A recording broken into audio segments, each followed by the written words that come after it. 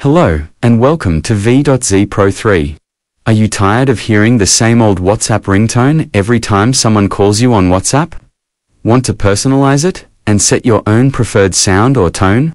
If you're using an iPhone, changing the WhatsApp ringtone is easy, but it works a bit differently compared to Android. In this guide, I'll walk you through every step on how to change the WhatsApp call, ringtone, and message notification tone on your iPhone. Part 1. Change WhatsApp call ringtone on iPhone.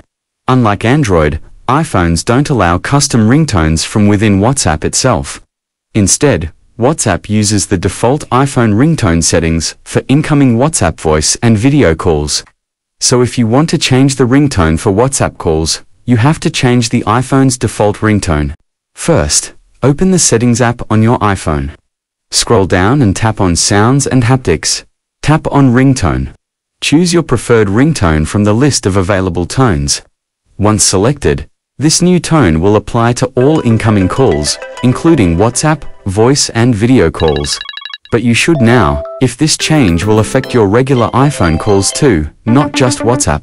Part 2. Change WhatsApp message notification tone on iPhone. You can customize WhatsApp message tones directly inside the WhatsApp app. This includes changing the tone for individual contacts or for all incoming WhatsApp messages.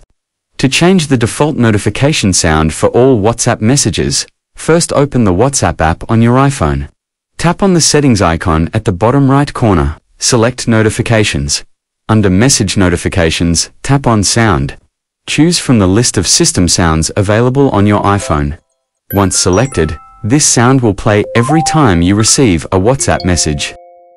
To set a custom notification tone for a specific contact, first, open WhatsApp and go to the chat of the contact you want to set a tone for.